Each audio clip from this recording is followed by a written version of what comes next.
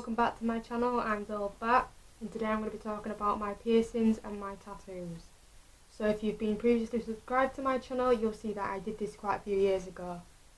But this is going to be an updated version and a quicker version. It's not going to be my entire life story on it. Nobody wants that. Nobody wants that. Oh, they just want to know how painful it is, should they get it, where to get it, etc. So I'm going to be rating my piercings and tattoos. I'm not going to show all of them. I'm just going to show a few of them and just describe the other ones, because there's no point in just getting all my legs and my arms out. I mean, this is only my second day properly on YouTube. I can't be doing that straight away. Anyway, so my first ever piercing was my lip. First ever as in like face piercings. I already had my ears pierced when I was a lot younger and I don't remember them at all.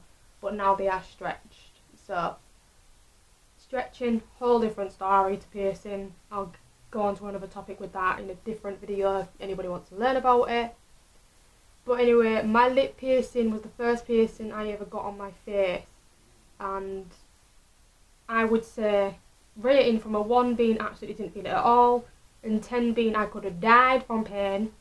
1, complete 1, even though I did it myself when I was 15 with it was a professional piercing kit, I give you that, but I do not recommend you try this at home. Please go to a professional piercer. They will tell you, no, don't do it at home. But I got that done, loved it, I've had it for years, so there you go. My next piercing that I got, I'm not doing it in any particular order, but I'm kind of going in an order here anyway, was my smiley piercing. If those of you don't know what a smiley piercing is, it's under my lip. So there you go. It's literally that tiny piece of skin that's above your lip. One, did not feel it. It is the thinnest piece of skin you can think of. Not a breath. The only thing I would say with that one was it was very awkward to pierce. That was one I pierced myself again. But just the awkwardness of it, I should have gone to a professional piercer. Really should have done that again. Like I said, not a professional, but I'm a pretty good piercer. I'll give you that. Do it, try at home. One of my personal favourite piercings is my tongue. So instead of having just one tongue bar, I have 2. I believe they're called snake eyes. So they go straight through my tongue. And I wouldn't say they were painful, they were uncomfortable to get pierced. And that's mainly because I was wearing a white top. And because she held out my tongue for so long, I was just dribbling. And I mean dribbling. So if you're ever going to go get your tongue pierced, please don't wear a white top. And I mean it. Because I had to go back to college and it didn't look good at all. No.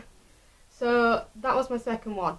I'd say that was about a 2 or a 3, just for the uncomfortableness of the piercing, because the piercer was actually recommending that I get one done now and then a few weeks later get the other done. But I'm a bit of a perfectionist and I don't want to be walking around with a tongue bar that looks lopsided because it's on one side. I was like, just do it. Only thing I'd say with this one, with the healing especially, is your tongue swells like a... And I was working at Flamingo Land at the time and trying to serve people chips, sounding a bit funny, didn't really work out very well. And I mean, eating wise, I was on soup and noodles for weeks. Uncomfortable. That's the only reason I would rate it a 2 or a 3. Besides the pain, I have quite a high pain tolerance. Now the pain rating is just my personal pain rating.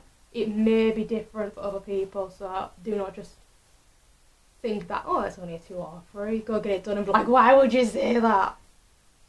It's my personal pain rating, okay? My nose, I haven't even got the piercing in, alright. I do have a nose stud, it's not here. So my nose, I would say this is a 2, and that's uncomfortableness as well. Because of the fact that my eyes watered, and nobody told me your eyes water. I mean, I should have thought, but I was about 15. Eyes watered, and I was wearing the biggest Marilyn Manson eyeliner wing you could think of. I come out that shop looking like one of the Blackville brides. I swear down. Just flashbacks, innit? Flashbacks. Anyway, yeah, definitely like a 2 for my nose. Still, again, preference. But I'd say with the helium with this one, because it is not just a straight bar, it was like a hook. I just remember it taking me ages, and I mean it took me about an hour to get it out, and I don't know if it's just because I'm full blown div, but it took me absolutely ages to get this bar out to switch it weeks later, and I just think it was because of the hook, and I just didn't know the contraption that was in my face. What is this? My anti-eyebrow piercing, so some people might not have seen this. It's basically an eyebrow piercing on your face. So this tiny little thing here, straight eyebrow piercing, straight through your face. This pierced myself again. I've pierced it twice now because the first time was crooked, so I went and did it again. There is no scar from when I pierced it the first time. This one did not feel it at all. I don't know if that is purely for the fact that there is no nerves in my face, or I'm just like, hard computer. I don't know. No, but that was definitely a 1. Didn't feel it whatsoever. I got top of my ear done, and I mean this is just straight down. It's not like a second lobe or anything like that. It is just straight down. Personal preference again. Well, personal experience. This one, I don't know why, but for some reason I can get anything pierced, but my ears make me feel so sick. And I think it is because of the pop it makes, and if anyone has got their ears pierced and has got it at the top, they will know exactly what I'm talking about. And I mean, it makes it's like a crunch, and no. So that's why I've got quite a lot of piercings, but not a lot on my ears. Flashbacks. Another piercing would be my Medusa. So you can probably see this one from there, but I'm going to go ahead and zoom in anyway. I got this pierced recently. Now this one, when I tell you it was actually really painful, to be quite honest with you, of any piercing I've ever got, that was the most painful piercing. And when I actually talked to the piercer later on a few weeks ago, she turned around and said it's because it is a bigger needle. Oh, okay. Ow, no wonder it hurt. But years ago when I was a kid, I got bit by a dog right on my face, right basically there. I still have scars on a little bit, but just getting that pierced, it reminded me of getting all these numbing needles in my face. So as soon as she went through with that, oh, I did have call her name, I didn't mean to. But that was the most painful piercing I've ever gotten. I have my bridge pierced. So this again is like an eyebrow bar. Oh, definitely a 1. It was not painful whatsoever. It was just uncomfortable healing, I would say, because I don't know if it is just them type of piercings or the bars or something, but it gets crusty, and it just, because it's on your face, it's noticeable. So you just don't want to go out for ages until it's healed. And I made the horrible mistake of accidentally knocking it, and I could have died when I knocked it, because I looked in the mirror and it looked like my skin was basically falling off. I was like, oh my god, I've ripped it out. But this would have been the first piercing I've ever ripped out, so it started making me freak out. Looked at it, and it was only the tiniest littlest piece of skin, so I managed to leave it alone, clean it up, heal it. It's fine now, believe me. Completely fine. Panicked the hell out of me, but I would say this one was probably a 2. But an extra 1 for the healing process. What other piercings have I got? My nipple. I have my nipple pierced, and I've only got the one done because I haven't managed to go to get the other one done just yet. But that I did myself. Just pure boredom, with the professional piercing kit I bought. Honestly, I don't know if I am just really, really strong, or I have no nerves or whatsoever, but I would say this was a 3, purely for the fact of the clamp. Now when I say the clamp hurts more than the piercing, it does, and I mean ask anybody that has had a nipple piercing, especially with a clamp, the clamp hurts more. I tell you now, it hurts more. It's just plastic, cold and uncomfortable, and then because you have to squeeze it so much, it hurts a lot. So, are they all my piercings? I forget sometimes, I really do. Something I have had pierced is I had my wrist pierced years ago, but it rejected big style. So I wouldn't recommend getting your wrist pierced unless you go to a professional, ask them advice on healing process, etc. Right, I think that may be all of my piercings. Possibly all of my piercings. I'm gonna just look around. Yeah. I used to have my clit pierced, and this was a while ago. I haven't I haven't tried to put a bar in it in quite a while. So this, don't freak out, I did when I was about 16 myself. Don't ask me how. I'm pretty sure you can just imagine. Obviously I used numbing cream on this thing because I was like, I am not doing that without numbing cream. Anyway, so that was with numbing cream. So obviously did not feel that at all. Healing process, didn't feel it at all. Was absolutely fine. I feel like my incense is going in front of the camera. Do apologise. Anyway, enough topic about that area. Most of my piercings have been most of my piercings have healed very, very well. The only piercing I'd say I struggled with was my tongue piercing and my bridge piercing. Everything else has healed absolutely fine within a few weeks, few days even. Most of them have been less painful. Oh, that's another piercing. I have my belly button pierced. I do. I forgot that because of the fact that I got it pierced a few weeks ago. So this is a fairly new piercing. Obviously everybody knows what a belly piercing looks like, so there's no point me getting it out. Anyway, I put that off for absolute years because I had a traumatic experience with going with my sister when she got hers pierced. I held her hand. She squeezed it. I panicked because she screamed. I turned around and I headbutted a wall. I was really young, so it knocked me clean out. I was on the floor, woke up, and then it's just my sister crying. Like, I've got it done. I'm like, can we go home then, please? So that's why I put it off for years, because it traumatised me of my sister getting her belly button pierced. I went to get it done, and I was just like, okay. Was that it? Was absolutely fine. Definitely say it's a 2. Healing process 3, 4-ish. Because it was just healing process. I hate the healing process for this. It really is a ball ache, and anybody who has a belly button piercing will understand. It's annoying to clean. You knock it on trousers quite a lot. You knock it just leaning on something. The first few days, you can't stretch, because as soon as you stretch, it feels like your belly is tearing apart. That's the only thing I would fault that for. It would probably go to a 4 with that, because that was awful. But there are my piercings.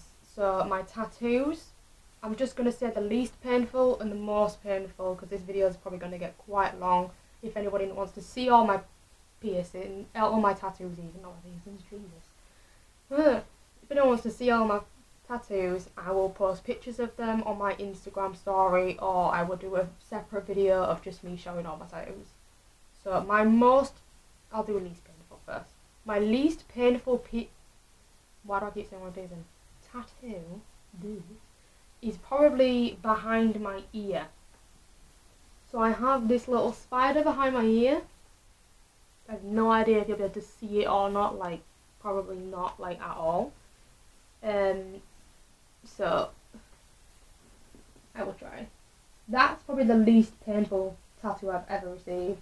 And I don't know if it is because it's behind my ear and it's out the way, or if it's just there's just not much nerves or something there. But I thought, when I went to the tattooist, he was like, "You're gonna feel this." I was just sat there like, really? Really? I'm gonna feel this, am I? When? When am I gonna feel this? Completely fine. So there and wrists. Wrists and behind your ear and probably your ankles are the least most painful places to get pierced, I would say. The most painful would say your fingers and your hand. So I have this tattoo on my hand, and the fingers and I'd say a little bit of the knuckles, but mainly your fingertips. Oh my god, I'd say it was a 9. I mean, the tattoo eyes probably didn't notice or something, but I was in pain. I was in pain. So I will tag all the tattoo artists and the piercing, well, maybe not the piercings, but I'll tag the tattoo artist that does most of my tattoos under the comments below, or in my bio, description, whatever, Instagram. I'm pretty sure I've tagged them on Instagram before on photos. But most painful, I'd rather get 10 piercings over than get my hand tattooed again. And then when I went to go get my neck done, I was so scared. I thought, this one is gonna really hurt. But then I just sat there and thought, well, I got my neck done, I got my hand done, and I think after that I can do pretty much anything. I can do anything. Because that really, really hurt. Neck. Oh, it's so funny. The guy turned round to me and said, literally above my neck, about to go into it, turned round and said, "Oh, by the way, it's supposed to feel like your neck's being slit, but you goth girls love that anyway, don't you?" I was like, yeah. I was like, yeah. Okay. Was absolutely fine. It was probably one of the quickest tattoos I've ever got. It was really fast and really easy. I'd say the only part that really, really hurt was the edges, but over the actual jugular, it felt really nice. The only thing that was uncomfortable about it was how I was laid. I had to lie, and I mean right, head back over, leaning something. And every time he spoke to me, I felt awkward because I didn't want to speak or even swallow because I felt like I'm going to knock the tattoo. But every time he spoke to me, I just responded like, yeah, that's really good. I sounded like a robot, it was great. So, and then I wanted to giggle, so I was like, stop. It was great. I'm not going to show all the tattoos, but I do have a few stick and pokes on this other hand that I did myself, but I want a proper tattooist to go over them. Or make them like look cooler because they're, you know. But when I did them, I thought, oh, hand tattoos are fine, they're fine. Then I got that done. Stick and pokes, I personally think stick and pokes are great. They are really good. Like, I love doing stick and pokes, but I wouldn't recommend doing them unless you know how to do them first. Because I have a few on me. I'm not that bothered by my body at all. I know I can easily get a tattoo over it. But for some people that might go a little bit too deep or too thick on the lines, you may not be able to get that overdone. And if you want it removed in the future, it's going to be a ball ache. Just put it that way. You don't want to go through all that. Just go to a professional tattooist. If you're not that bothered by your body, then yeah, do it, whatever. You do you. But in the future, try go to a tattoo artist, you know, as you do. Okay, so I want to say my worst tattoo and my best tattoo, my favourite and my worst. My worst tattoo, I kind of want to say this one on my shoulder, and it is mainly because the lining is absolutely awful, and I mean, he went way too thick on the lines, and then the colour has just completely disappeared now, and I mean, come on man, come on. And then there was this other one the same guy did. By the way, I got these done illegally. I sound like such a crook on this entire video, wow.